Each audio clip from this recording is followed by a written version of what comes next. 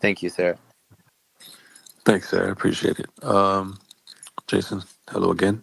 Uh, Hey, I wanted to touch back on the NHI. That's the intriguing thing to me. So, your encounter with the slightly tint blue being, what kind of color blue? Is it like the blue in the water in my picture? Was it a navy blue or royal blue? That's one question. The second question is you alluded to the fact that there's multiple races. Obviously, there's one that you had direct contact with other than ours. How many would you say that you've come across in your time doing the intelligence work that, like, you know, have stuck in in your mind as far as how many races we're dealing with here? so the number of races, to answer that part, I would say that I did hear at one point, it could have been a totally different council that I had heard, but a council of 12 was what I heard. Whether it was related to NHI or not, I don't know. Um, as to the color blue, I would say he looked exactly like somebody that I would have thought was freezing half to death in the desert. So it's kind of like the same blue that you and I turn when we are really cold. Clothing? Interesting. So I'd say it was closer to like a sky blue undertone, maybe. Gotcha. Sky blue. I'm just trying to picture what that would look like in my mind. Um, Pretty Yeah, shocking. I assume that you see yeah. something like that. Well, Uniform? yeah, he was in a BDU uniform, which led me to believe that he was actually working in the program before his craft got messed with. Maybe he had an altercation of some kind um, in with the program people, and they shot at his craft, and that's what broke it, and why he needed it to be repaired.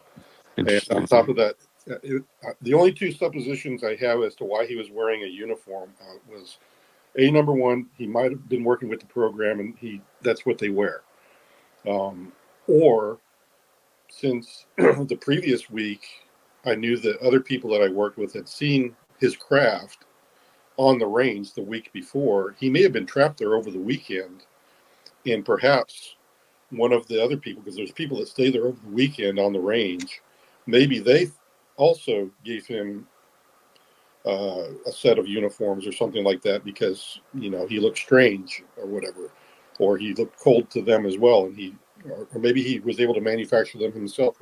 Might be a third option. I just don't know, but he was wearing a uniform. So last question in regards to appearance. Eyebrows, hair, any facial features No aside hair, from no eyebrows, no hair. Facial features. He looked like he was probably in his 50s or 60s, wrinkle wise on his forehead and neck area. They did look a little bit deeper than a person of 18 years old or whatever. So he did look like what we kind of look like when we're getting in our 50s or 60s. Um, so the other features I've kind of already gone over. His nose was a bit big, and his eyes were definitely big, and his ears conformed to his head. Other than that, it was very much a human-looking head. His lips were a bit thin, but not out of the realm of normal, you know. gotcha. And any communication. Sorry, one last thing that's thrown there. Like, did you have a chit Well, chat, or was it telepathy it was exchange or both. anything? Really? His his oral. He did speak orally to me, and it was in a language that the only thing that I thought came close was like Norwegian, um, and because it kind of had that kind of a lot of ooh and ah kind of a stuff in it, in what he was saying, but I didn't understand a word of it. But telepathic, definitely. I think the way I described it to others is that you and I can talk like even like right now. When I speak, the meaning of the words that I'm speaking, I don't even think about it. It's almost like a totally instinctive thing. But however, my brain has to attach the meaning to each word I'm using as I communicate to you. Likewise, when you receive that as a listening, or when you're listening to me, again, you can understand me perfectly because you are also attaching meaning at that really very quick speed. So when I think back as to the telepathic part of his communication and why I understood every word he said, it's because I was receiving the meaning of every word that came out of his mouth before he was speaking it, and likewise mine was to him. So Was it friendly?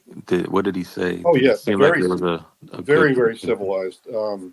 Real quick, so Jason, just to be clear,